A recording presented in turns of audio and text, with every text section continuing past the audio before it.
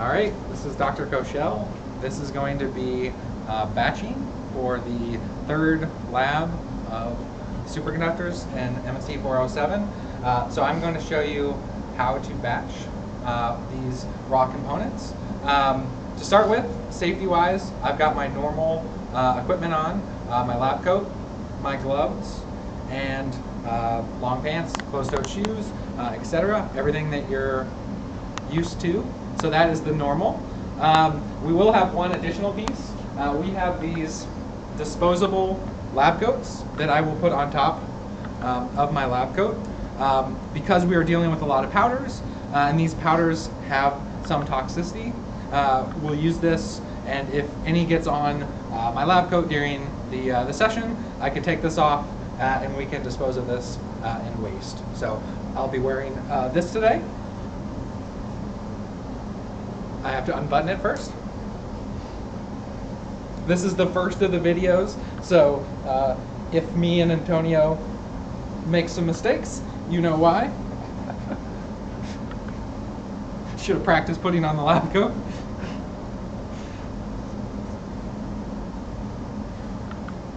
Definitely should have practiced putting on the lab coat. There we go.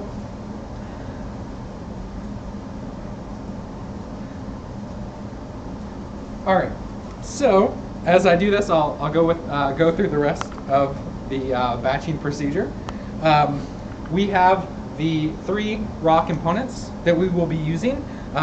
These are what are in your pre-lab, so you should already have the amounts, but I'll sort of go over them briefly with you. But we have yttrium oxide, Y2O3. We have barium carbonate. And we also have cupric oxide, so CuO. Those are our raw components. So you should have that reaction, and you should have the amounts that you need to produce 75 grams of the completed YBCO powder. So I've got them here, and I'm going to write them on the board, mostly to help me remember what I'm doing. So we are going to need 44.9774 grams of barium carbonate. Can you see that on the board? Okay. So I'm putting a few decimals here because our balance does go down to 4 decimals. It's hard to get exactly that number, but we'll get as close as we can. And if you got a slightly different number than me, that's okay. You may have used different molecular weights or something, and so that is perfectly okay. But it should be close to 44.97. For copper oxide, we have 27.1947 grams. Again, you should be pretty close on this number. And then the last one, we've got 12.8666 for yttrium oxide. And so those are the 3 numbers that I'm going to be shooting for when I weigh out these. And so when we talk about batching, that's just a fancy word for weighing them out and adding them together.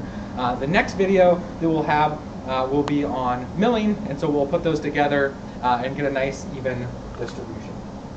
Okay, so to start with, this is the balance that we're going to be using over here. And we've also, you may have never used these in other classes or other labs, but we've got these little aluminum weigh boats.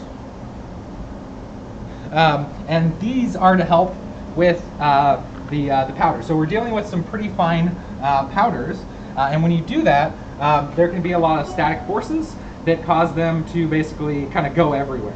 And so we're using these to a metal weigh boat to help with that problem. If you use a plastic or glass, something like that, you'll often have a lot more static forces that are at play there. So the first thing I'll do is I'll open up the balance. I'll put my weigh boat on.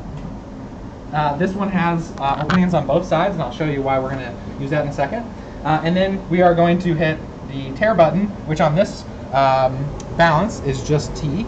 But you'll see that once I hit that, it should go to 0. You may see minor fluctuations in that number.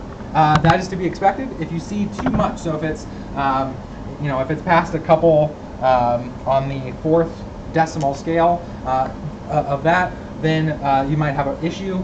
Some part of the balance might be open, so I'll check that everything is closed. There is a top that can open as well. We're not going to use that, but that's what it is. And then, so everything looks good. It's very stable at this moment. So we've got that tear, I forget. We had this discussion in the previous lab. So I'm going to start with the barium carbonate. So again, 44.9774. And the barium carbonate is in this big container here. So we've got a lot of it. And so this is our barium carbonate. It's from a different batch, but I'll put this on the screen for you to see. This is a similar barium carbonate that we're using in this lab. I think you can kind of see everything just in case. I'll hold it there so I can autofocus. All right, looks good enough. So this is our barium carbonate. This is from, again, like I said, from a slightly different source, but we have it in a secondary bottle, so I don't have that to show you. So you can just use the Alpha Azar bottle there. So I'm going to take from this bottle to get our 44.9774. So first of all, I've got a metal spatula here. You never know where it's been before you use it, so I always clean them. And so I've got some type of alcohol, in this case ethanol, onto a Kim wipe, a clean Kim wipe, and then I'm going to wipe it down and just make sure that any powder or anything else that's on there is cleaned off. All right. So ethanol will also dry quickly, so you don't have to worry about that. So I'll put this down here. All right. So now I will start with the barium carbonate. Again, it's a very large bottle, but what I'm going to do, and this will help with the mess, because as we kind of see when we look up the MSDS for barium carbonate, is there's some toxicity here. So we don't want to ingest or get this on our skin or anything like that. And so we're doing this in a fume hood. We are going to take precautions with things like barium carbonate. Really, any heavy metals, we don't want those in our system. And so what I'm going to do to minimize the mess is I'm going to open both sides of the balance, and I'm going to have the bottle on one side, and I'm going to have the spatula on the other side in that case. So I'm just as close to the weigh boat as possible. So I'm going to go ahead and get started with that. So I'm going to open both sides, open this container of barium carbonate. I don't think I'll have to actually lift it because it is so large. And then I'm going to start to scoop from this. And this is a pretty, what we call, fluffy powder. And so we might not be able to get all 44 grams into this one container. So if we cannot, we'll do it in batches.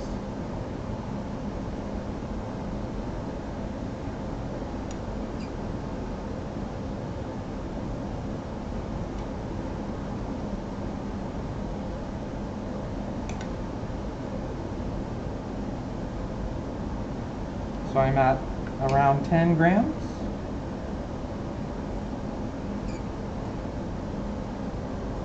I'm sure this is a very exciting portion of the lab for you.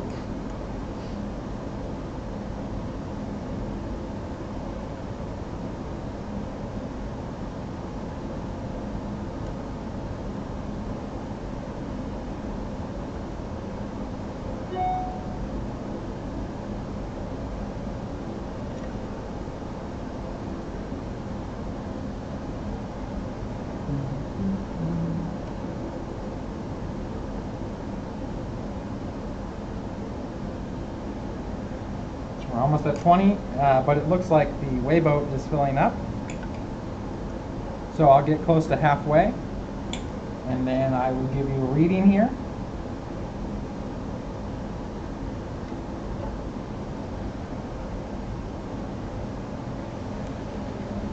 All right, so to get an accurate reading, I'm going to need to close the sides there. and it's going to take a second to reach equilibrium. All right, that looks good. All right, so that is our halfway point. So this is 22.3532 is what the camera said. So that will be our halfway point. Antonio, can you calculate the half of that for me while I get the rest of it? Antonio is on the camera today for this video. I think you'll shortly see him in action in one of the videos to come. I'm going to write your result on the board for you. Thank you. And just for an update on what's happening over here, I have opened the balance and I'm dumping the barium carbonate that I had in the weighboat into the giant mortar and pestle. I'll show you that more in a second here. But this is what we're going to actually do the milling in a second. So that has been added, and I'm going to re-tear the balance, and then we'll get started shortly here. And we're going for 22.6242 now. All right, so the balance is tore again. I'm going to go with that verbiage. And so again, I'll go for that 22.6242, and we'll try to get as close to that as possible. So back to the same thing that I was doing a second ago.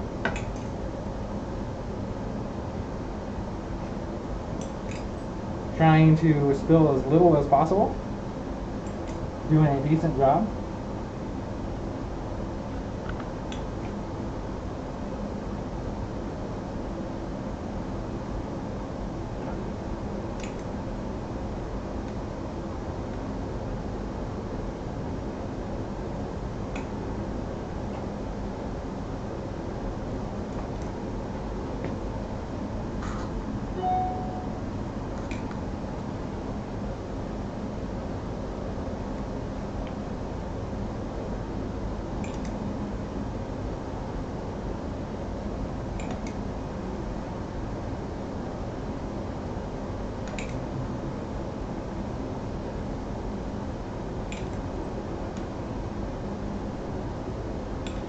We're at about 16 grams.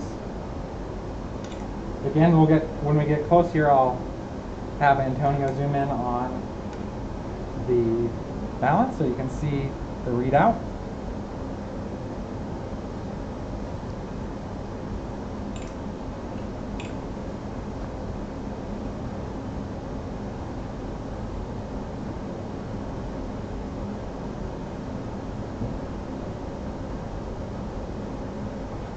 So when we get close, a thing we can do with these spatulas, and I'll try to illustrate this a little better, it might be a little hard to see here. Antonio, do you want to come up on my left side?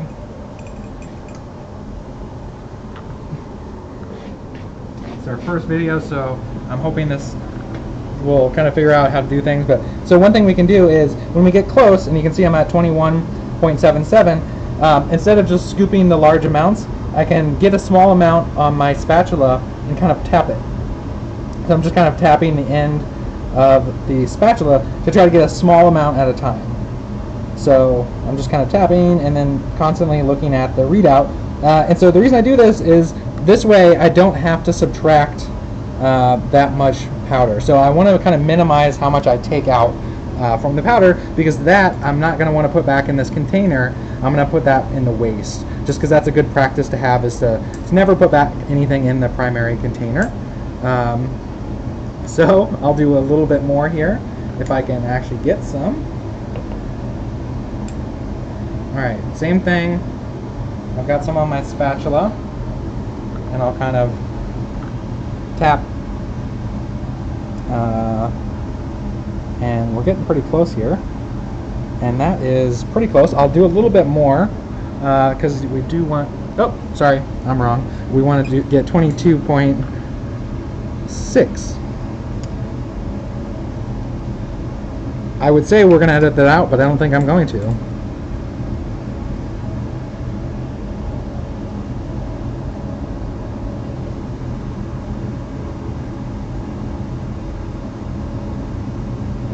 Alright, so if you ever do get exactly the amount you need and you don't need to subtract any, one thing that we can kind of avoid is then, again, taking stuff out, because anytime I take it out, I'm going to put it in the waste container that I'll show you here in a second. The other thing is, if you feel comfortable, when you get close enough, you can kind of close a little bit so that the reading is a little bit more accurate without the sort of wind or current that's happening inside the fume hood. All right, so we got a reading there. We're a little over, so I'll show you how to subtract here in a second. So we're at 22.67 approximately. So I'll take out a little bit so we can get closer to that 22.62 number. So same thing, spatula, and then we're going to try to take out as little as possible and try to get to that reading. If you take out too much, you can kind of, again, use that tapping technique to go back. And again, I'm not going to put it back in the original bottle. I'm going to set it here for a second while I get the rest of this.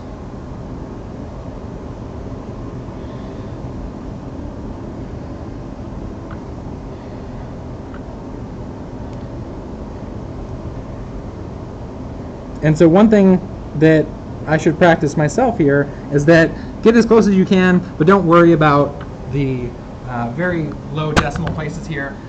We'll do a calculation of this later, but you'll see that the error that we have is very minimal. So Antonio, did you get a reading of that? All right, so that is your second mass of barium carbonate. And so we're going to use that for our calculations. I put the barium carbonate in this little Kim wipe, so I didn't just like throw it anywhere. I didn't put it back in the original container. What I'm going to do is I'm going to put it in these waste containers that Nancy has made for us. She is safely off campus, and so she set up the lab, but we're going to do it in her place. So normally she would be teaching you how to do all this, probably better. So I'm going to close up this container because I am done with it. Again, I'm going to take my amount of barium carbonate that I have weighed out. I'm going to get it out of the furnace, or sorry, out of the balance here, and I'm going to add it to the mortar. So this is our mortar here. You can see it's fairly large. This is what we're going to be using for milling next. But we've got our mortar, and then we've got our pestle, so we look like pharmacists here. So that's what we're going to be using in the next video.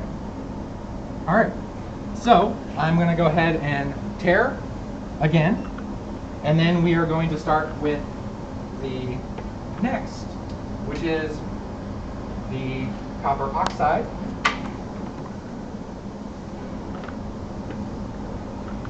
So this is our copper oxide. I'll try to bring it to the camera. There's some autofocusing happening here, so I'll try to back further. All right, well, we can also take, we will probably take a fair amount of pictures of things and upload them to the share folder. So if you aren't able to read that on your screen where this is uploaded, keep in mind we will be able to take photos. Also, if anything is unclear, obviously you would normally be in the lab doing this yourself and be able to check. So we're going to be able to have you ask questions, and if you have any questions, we can kind of track down those answers for you. If you're wondering batch numbers, whatever that sort of stuff is, we can look that up for you. So that is the copper oxide that we'll be using. I have tared the scale here, and then I'm going to start doing the same thing that I did with the barium.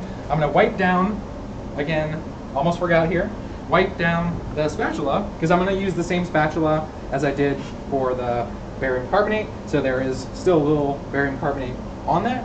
So I'm going to clean that off just so I don't contaminate this for the next person that wants to use that chemical. All right. So this one is a little heavier. You can't feel this at home, but this container probably weighs about the same as the other one. So it's a lot denser than that barium carbonate. But I'll use the same practices, and I'm going for 27.1947 approximately.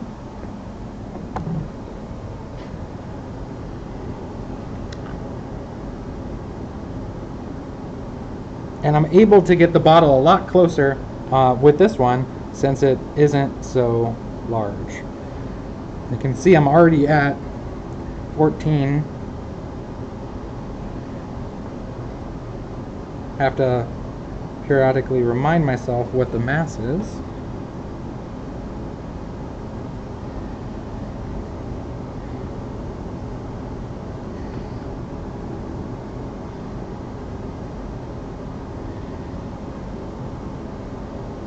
And again, once I'm getting close, I'm going to use that tapping technique. I'm getting pretty close there. Maybe once. All right, overshot it. That is fine. Again, in this case, I probably put too much on the spatula, so I'm going to put this on that Kim wipe. So I usually don't like to waste that much, but it is what it is.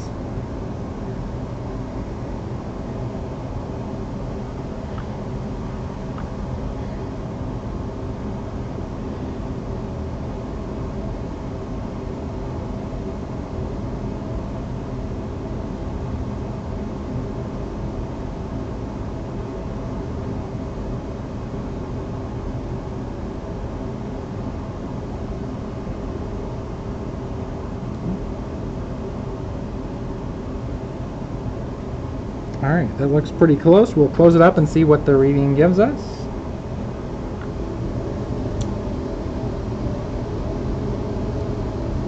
About as good as I'm going to get today for that one. Alright. So, one thing you'll often see is that number can kind of tick up over time. So a number of things could be happening here. The balance could be coming to equilibrium. Or in some cases, the powders can actually pick up water and things from the atmosphere, and that can cause them to continually to go up. In this case, it looks like it's kind of stabilized there at that reading. We'll watch it for a second more, but yeah, it looks like it's around that reading. So I will leave it there for this one. And again, I will add this to the mortar and pestle.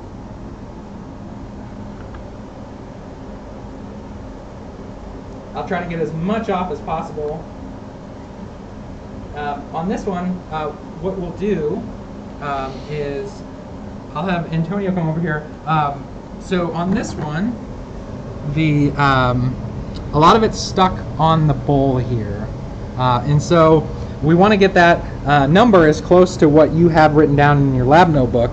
So what I'll do on this is, on the next step, we're going to add ethanol to help the milling process. So what I'm going to do is go ahead and clean this whey boat with ethanol, where basically I'm trying to clean everything that's in this boat into the mortar and pestle. So I'm going to just use the ethanol and do this. So the milling process we're going to do is in this ethanol, so we can kind of use that anyway.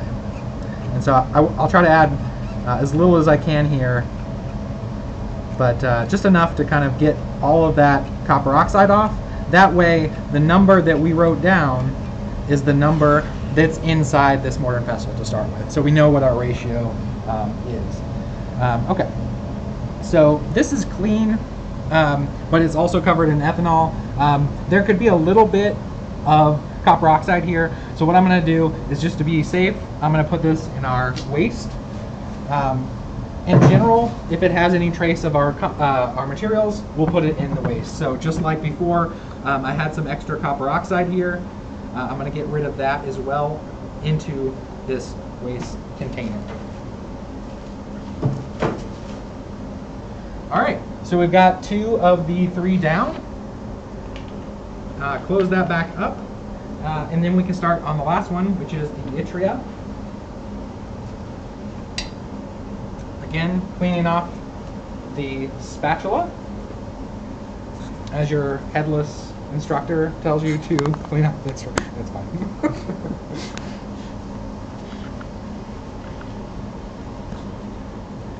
I think it's probably better for all of us if I'm not shown here. You can add a post-it above your screen to just be my face on that. Okay, so I'm going to start with a new way boat on this one since we disposed of the other. Tear it again, and then we'll start on the yttria, and I'll show this on the screen, and we'll try to get that as good as we can. Oh, that one. And then this way as well, just in case you want to read all the little things on there, all the little hazards. All right, so that's our yttria. Again, a much smaller bottle, so this should be a lot easier to use. Also, we're using less of it, so 12.8666 is what we're shooting for. The balance is tare. We had this discussion, and I can't remember the results of it. So I will, again, go through the same process and see if we can get this amount.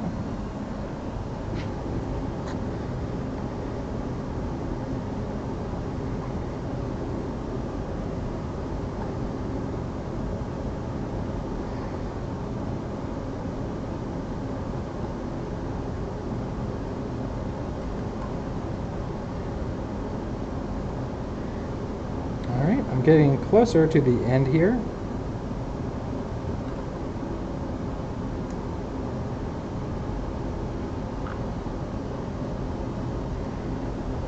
So sometimes these big pieces kind of form clumps, and so you can't always get the best or as close as you really want. So you do what you can, and then remove if you need to.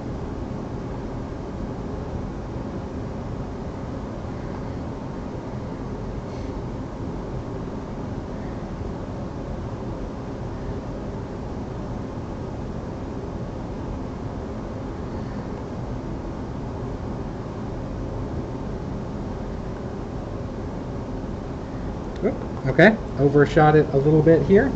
So again, same thing, I'm going to take out a little bit, and I don't want to put it back in the original container.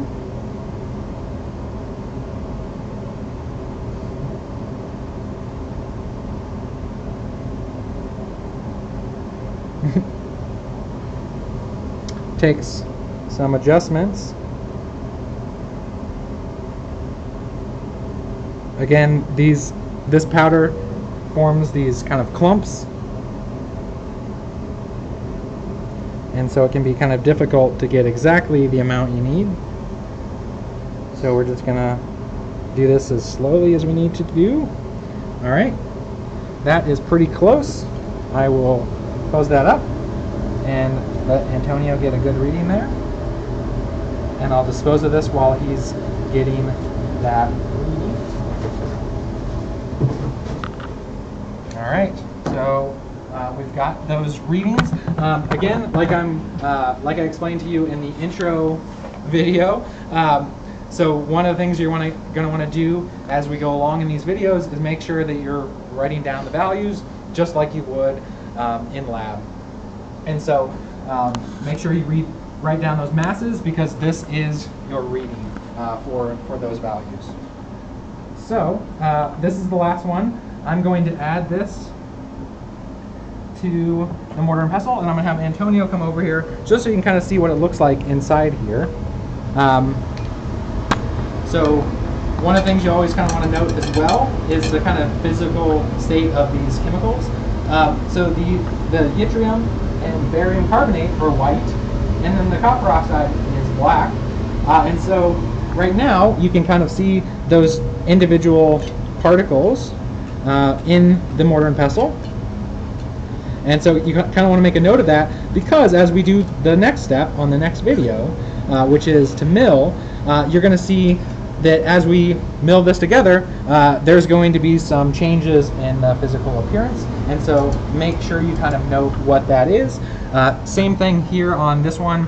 There was some powder left over, so I got rid of it with some ethanol, and I'm going to dispose of that. So we've got our batching done. As a reminder, and it will say in the captions and so forth, this is going to be Monday B, their batching for the lab. We will have photos for Monday A. We'll explain all this in the captions, but this was the batching for Monday B, but everybody can look at this for the overall process. So I'll end it there, and then the next video you'll watch is for milling. So see you in a bit.